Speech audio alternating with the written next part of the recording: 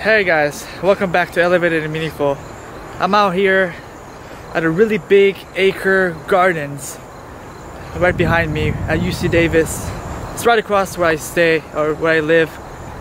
So a friend of mine, his name was Azam, he said to write about education and spiritual material, and I'm gonna talk about it now a little bit.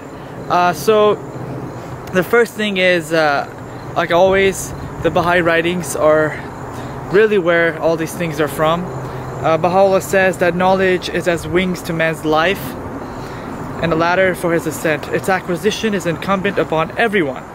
The knowledge of such sciences, however, should be acquired as can profit the peoples of the earth, and not those which begin with words and end with words.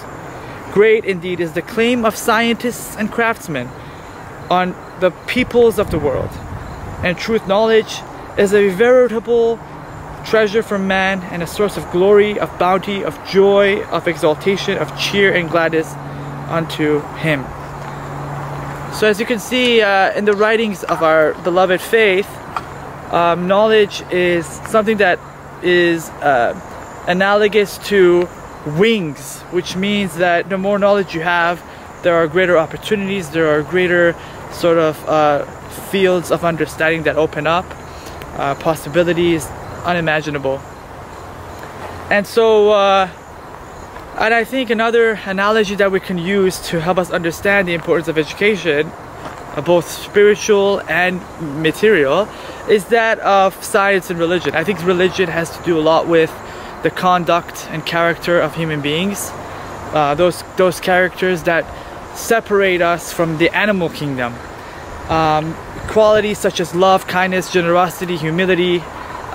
Despite having knowledge, we should be humble, wise, wisdom. Many qualities. Compassion, harmony, unity. All these things are qualities that are inherent, I believe, in mankind. And those are the things that should separate us from the animal.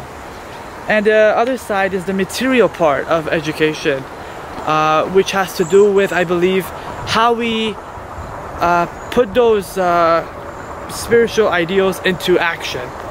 So, for example, if science is by itself separate from religion, which I feel like mostly it's like that today, and if religion is by itself separate from science, so science and religion, disagreeing, there's great chaos. There is, people begin to be capable of destroying the whole planet.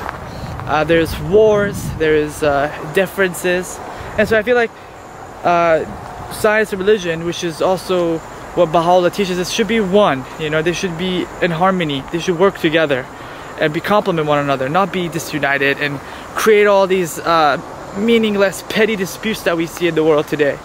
And I think also when we connect material and spiritual education, or knowledge and science, religion, all these together, I believe, also politically and economically and just globally and in general, I think the world will reach a point where it realizes that its unity is much more important than all these petty disputes that we see today. And in part, that requires spiritual education. It requires us to really understand, what does it mean to be a human being? What's the nature of humanity? What is it that should characterize us as human beings that strive for happiness, that strive for civilization, not for war, not for these things that we are doing now. And so I think this is really mainly my understanding of education. Anyway, so I wanted to just cut this short. I hope you guys enjoyed it. Please subscribe to my channel, comment, like, and all of those things. And make sure you share this video and ask more questions next time. So again, I'm Sarv, and thanks for watching Elevated and Meaningful. See you guys next time.